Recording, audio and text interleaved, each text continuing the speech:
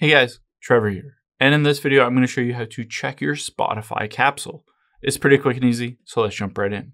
Now let's open up the Spotify app here on your iPhone or Android, or of course a computer as well. And let's tap the little search icon at the bottom center. If I wanted to navigate to my specific time capsule, basically songs that I've listened to in the past, and I wanted to kind of rehash those or bring them back, I can scroll down until I get to Made For You here. And then you can see my DJ and day list, but I can keep swiping over and I can find my time capsule. It says we made a personalized playlist with songs to take you back in time. So you can see basically I can go through this list and see my specific time capsule. I could always download this if I wanted to.